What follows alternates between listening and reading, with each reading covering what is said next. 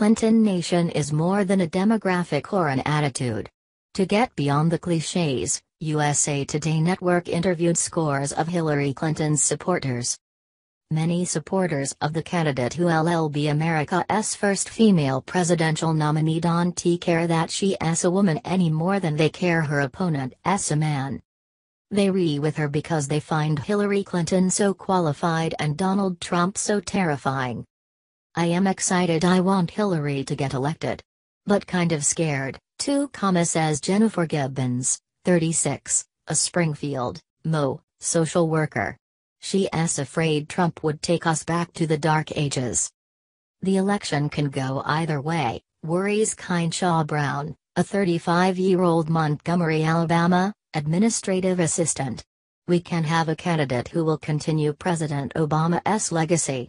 And we have someone who could tear everything we've built in the last 8 years down. But Clinton Nation is more than a set of hopes and fears. The USA Today Network interviewed scores of Clinton's supporters, some in every state, for a more nuanced understanding of its denizens and their motives.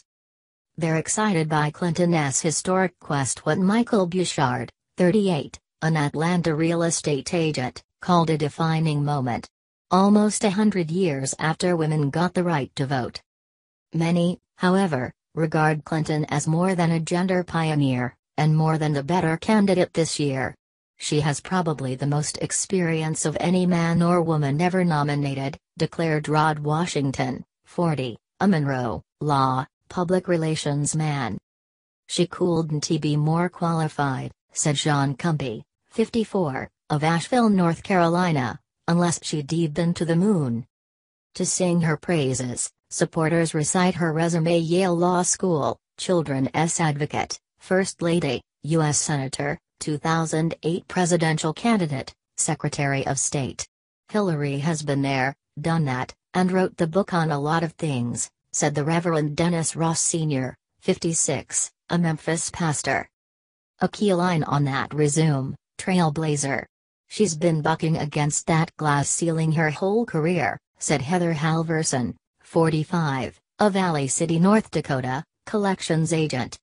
Many supporters, especially women, talked about how Clinton has been tested, demonized throughout her career, in the words of Frances Williams, a Las Cruces, N.M., employment mediator. If she can stand up to what she has stood up to, the Benghazi hearings and the email stuff, she can stand up to anybody, because she has proven she has the balls to do it. It helps explain why Clinton leads Trump among women by 24 percentage points in a recent Pew poll, the widest gender gap on record. Clinton Nation is a long way from Trump Nation, which the USA Today Network profiled last week. It does not share Trump Nation's nostalgia for America as it was. Annette Jacobs, 41, of Mesa, Arizona, likes Clinton because she'll make sure that America stays the way it is. Tony Gobbin, 47, of Evansville, Indiana, agreed, this country is great as it is. It doesn't need to be made great again. About 3/4 of Trump supporters believe life in America has gotten worse, compared to 1/5 of Clinton voters, according to a Pew survey. In USA Today Network interviews, the word again was used far more frequently by Trump's voters than Clinton's.